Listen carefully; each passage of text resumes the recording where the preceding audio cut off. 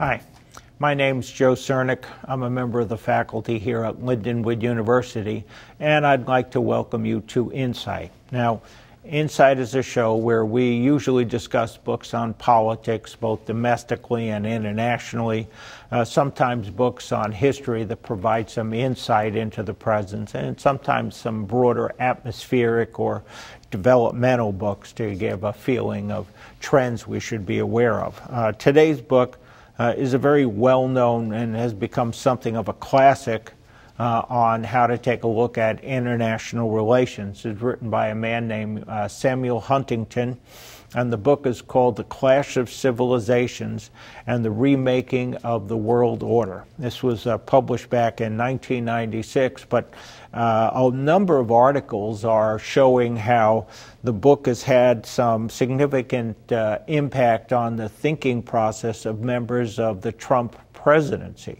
So Steve Bannon, who was there as sort of a strategist for Trump and is now out, he frequently would refer to the book, and it received then a lot of attention. Now, joining me on the show today are three Lindenwood University students.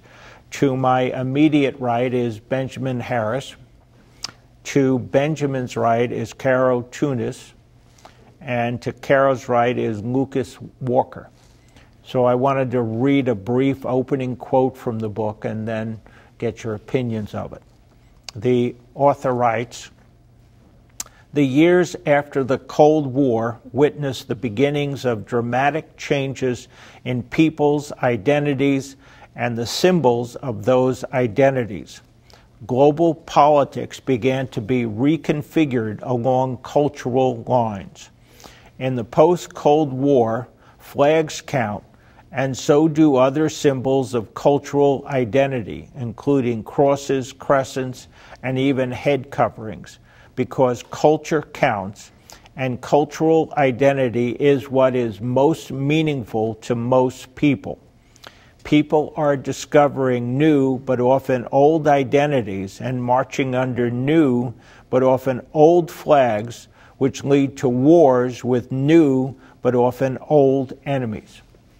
What I took away from this is once the Cold War ended, cultures across the world came out of this constant state of fear and started speaking out and standing up for something they believed in. They realized the fight wasn't with their neighboring country, but it was actually within their own country they called home. So what I thought about it is that people realized that they didn't have, how do you say it? Before the Cold War or during the Cold War, they were either aligned or non-aligned. They were either on the Russian side or on the European side. So after that, it was kind of taken away from their identity, so they were searching for a new identity, and that's how they fell back on their old cultural values and also religion that is coming up again. Yeah, you did see a lot of new cultures arise after the Cold War ended.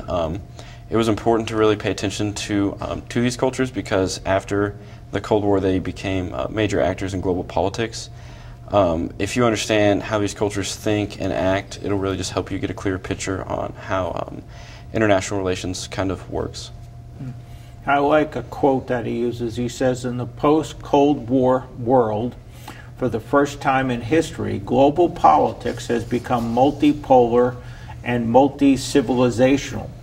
During most of human existence, contacts between civilizations were intermittent or non-existent." And so I think that feeling when he's using the clash of civilizations is that what modernization has done is brought people closer together, but not always for the right reasons.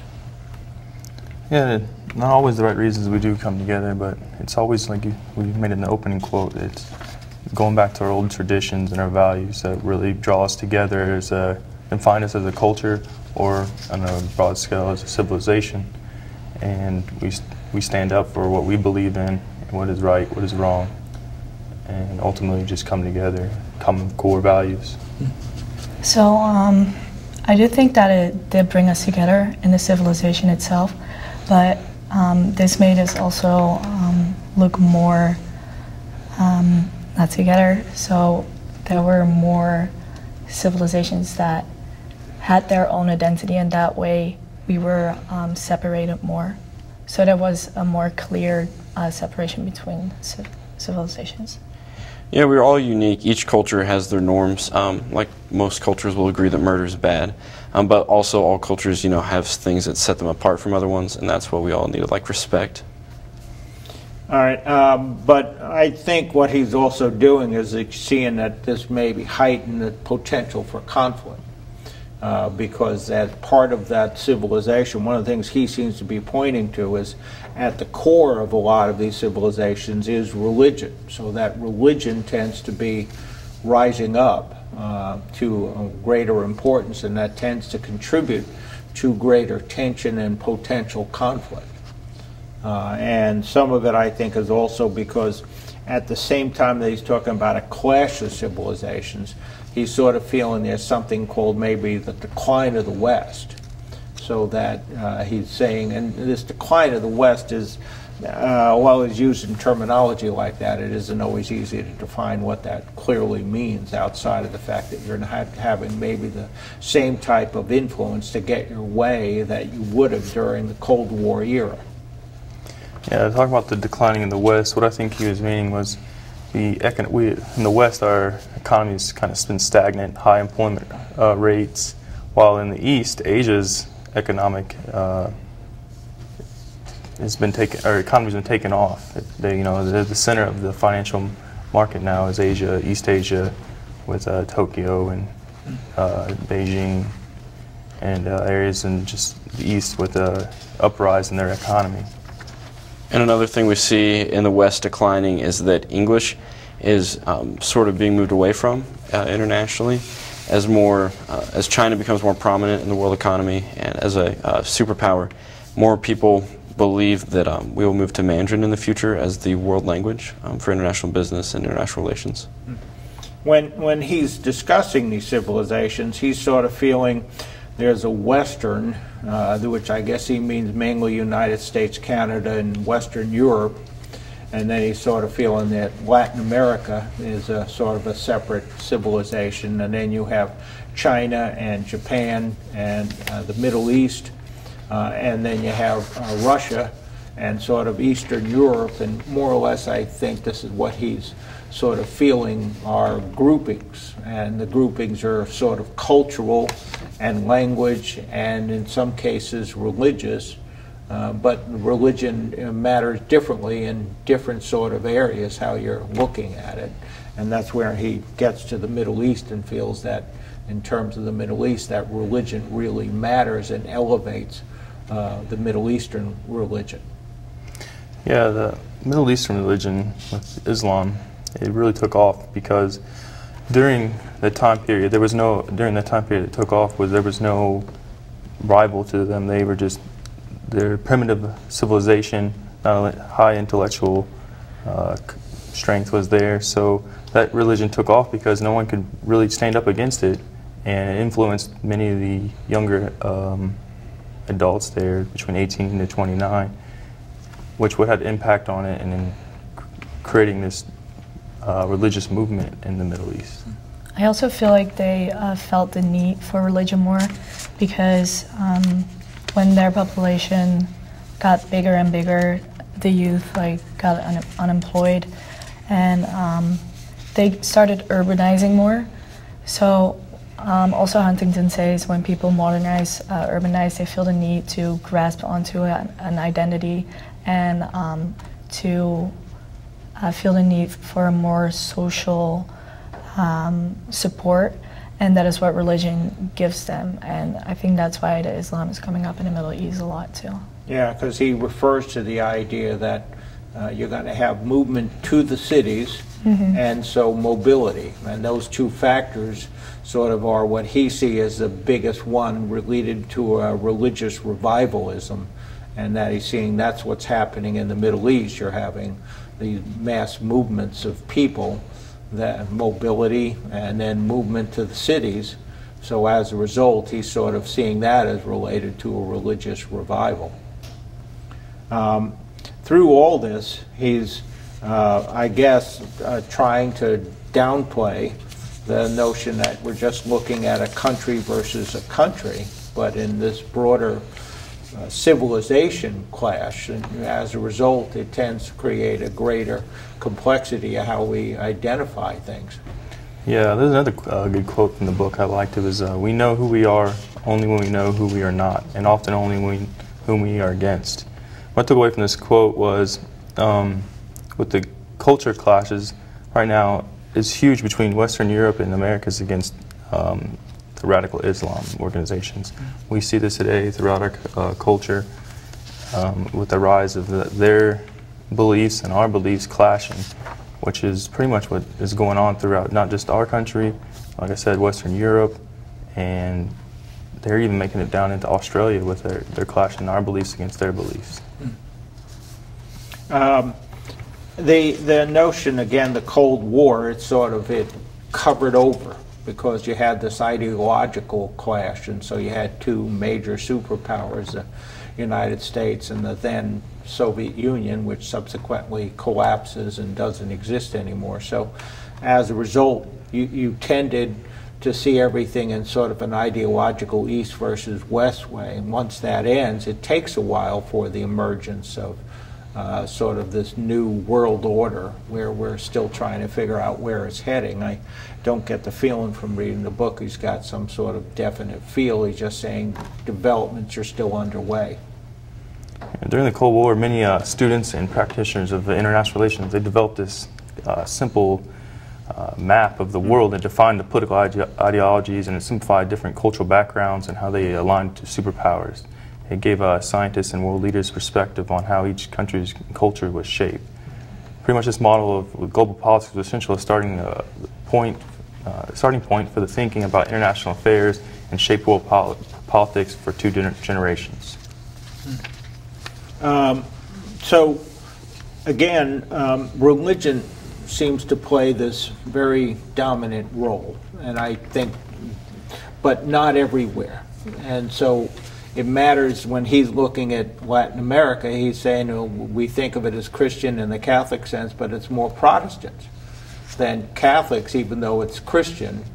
But then when we get to the Middle East, suddenly, and he feels this was sort of covered up under the Cold War because, again, you had these different camps. So now religion is emerging, and some of that he sort of associated with what he called the youth bulge, that there's this big part of the Middle East that is made up of younger people under the age of, say, 20, and that they seem to be a bigger percentage of Middle Eastern society than is the case with some of the other civilizations. So he's trying to figure out where this all is taking anyone. Yeah, throughout history, religion has always been kind of a divider amongst people. Obviously, people believe in their religion wholeheartedly, and in most cases are willing to fight for it. So I believe that is what makes civilizations clash the most. And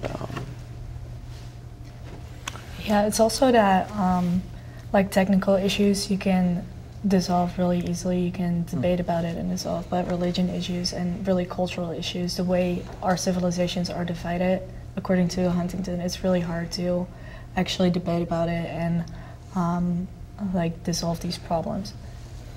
The whole notion of encountering another civilization, he spends time in the book trying to say that's what makes this clash unique, is that previously you had this isolated interaction among different civilizations or between civilizations, but that all that has now changed. So you're having regular interactions between and among different civilizations, and so as a result the potential for some sort of conflicts emerge. I don't know whether you'd call it another world war. He's not quite clear, but I think he's sort of saying there's some possibility for tensions leading to conflicts, therefore some type of military activity. Yeah, the problem after the Cold War was dealing with the identity crisis, and it was no more the question of what side are you on. It was more, who are you? They went through this identity crisis because during that time everyone supported the beliefs of the the East with Russia, the Soviet Union, or the West with Europe and America with democracy or communism. Communism spreading down to the peninsula of Korea and into the eastern part of or the western part of Russia, what is now, or Soviet, what is now like Ukraine and all through there when it broke up. So everybody was just struggling to find who they were, and we went back to the quote in the beginning of the book. Often they went back to old cultures, their traditional cultures. They fell back on that. When he discussed the idea that we went from this period called the expansion of the West, so we were under the impression that modernization also meant that as countries modernized, they were somehow going to adopt some sort of a Western model. And he says, so now you've gone from this idea of the expansion of the West to the revolt against the West. And so this shift has taken place during this post-Cold War period. So we're realizing that other civilizations may want to modernize, but they're not looking at any Western model. And he's certainly pointing to the Chinese that they're modernizing, but they're not using any Soviet model. They rejected the Soviet model where they had a link to the Soviet Union at one point, but they've sort of scrapped that.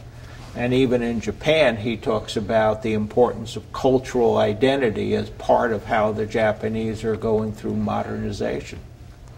Yeah, I think that after the Cold War, a lot of people really just started to try and find peace. They didn't want to escalate to conflicts. They had seen those before in the past and just didn't want to do that again. So they each had their individual civilizations and cultures, but they tried to agree on stuff so they didn't have to react bad. He talks about is there something that might emerge eventually called like a universal civilization, so a coming together. And he says that while we may share certain types of things in common with some other civilizations, I don't think he's seeing that be emerging. He doesn't see it's ever going to happen, so that you're going to have this sort of more of this awareness of attention between these different types of civilizations. Yeah, I don't think there would be a universal situation because there's too many differences in between our cultures and their cultures. One being religion. The religion is pretty much the identity of a culture. It defines who the civilization is. Secondly, our language is totally different. We can't come together. We have too many differences. And ultimately, like I said in the first, is religion that's going to separate us both because our religious beliefs really are our core values to what we believe in politics and defines who we are. Also, what I thought was interesting is how he talks about basic values, that he's talking about how all people in all over the world have the same values, like murder is wrong, all the basic ones. But that doesn't make us one civilization, that just makes us human. I thought that was really interesting of him. And then also he was talking about how the Western consumption and our popular culture spreads all over the world. Yet he refutes this by saying that cultural interests are not the same as, are not the basics of a civilization. So I thought those were really interesting points that he made. I agree. I don't think we'll ever have a universal civilization, so to speak. I believe there will be pockets of different civilizations interacting with other ones. As you know, the technology age makes it easier for us to access certain things from different countries, like music, art, stuff like that. So I think that we will essentially share values with other countries and other civilizations, but I really can't see us all coming together and uniting as one. Yeah, I think he sort of was saying that there was that belief it might emerge out of modernization, so that everybody wants to modernize. In some extent, you don't want to remain backward. But then we made that sort of assumption that with modernization came westernization, and now we're realizing, well, they may want to modernize, but they don't necessarily want to westernize. And so you're having this sort of a conflict in the idea of, and he constantly points to China and Japan in that sense of saying they're modernizing but not necessarily westernizing.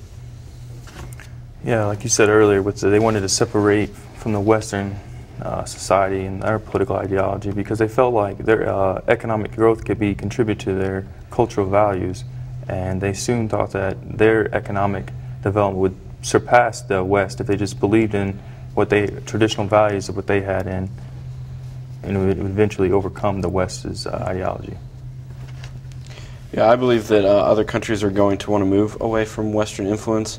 I don't think that they've had our influence in the past when America and all the other superpowers are kind of colonizing everywhere. And as you saw those revolutions and people moving away from American influence, I don't think they're going to want to come back as they continue to modernize in the future. The notion of some sort of limitations have been reached with Western civilization or it's in decline is he's meaning this sort of like relative, so that at one point they had a greater share of the world's wealth. Now, because of the growth of modernization and other civilizations, then their share of world wealth is declining. But at the same time, I think where he's also pointing to the potential for conflict is that a lot of the natural resources we may need come from other civilizations. And so the difficulty we may run into is trying to have that need to have them to help us stay prosperous. Yeah, the natural resource, that's going to be a conflict, I think, down the line. Right now, I would think would be, later down the line, would be fresh water would come into mind. How can we deal with getting this fresh water to our people? So we're going to have to look at how we can maybe adopt this universal civilization idea, maybe not necessarily to the full extent of we all under this one civilization, but how can we work with one another? How can we get this problem solved? We need to get past our differences and come to a common solution. Yeah, as resources become more scarce in the future, I believe that civilizations will become violent towards each other as they fight for what's left. I could see as we start looking for more water, for more land to raise crops that's fertile. I think that these civilizations are really just going to come together and clash.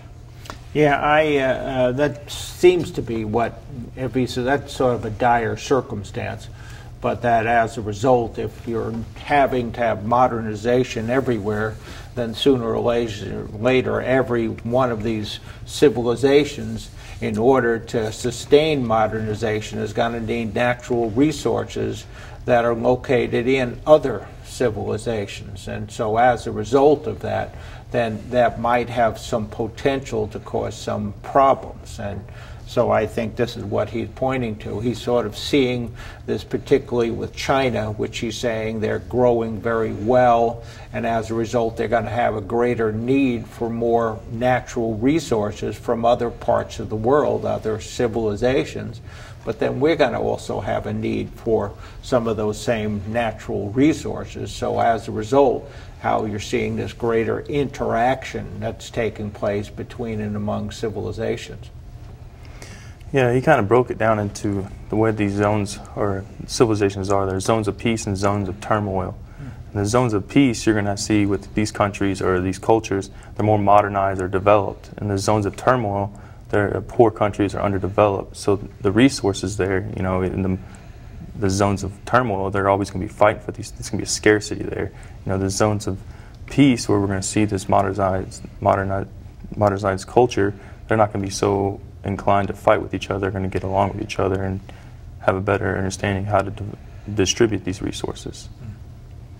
What's also interesting to see is how it gets more dangerous for the Western people, obviously, because since the Soviet Union ceased to exist there, the army also ceased, and the Western military is relatively not growing as strong as the East Asian ones, and when we're talking about conflict, this can be a real problem for us. That notion then that you're having the resource tension combined with the fact that after the Cold War, religion becomes more important or more visibly important in certain sectors of the world, is what he seems to be seeing as this clash is centered around these sort of two things.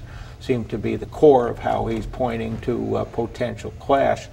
But, I mean, he's not trying to be sort of doom and gloom, that it's inevitably leading to war on some massive scale, but that it has the potential for conflict, in which he's simply trying to understand how it might come about. Yeah, religion, like as we said already before, it's a hot topic in our culture. And what happens when a certain set of beliefs from one culture clashes with another set of beliefs? You will ultimately have a war, possibly. It's going to break out because they don't necessarily believe in our ideas and we don't believe in theirs. We only have a few minutes left. Well, what do you think of this book, and do you recommend it to a TV audience?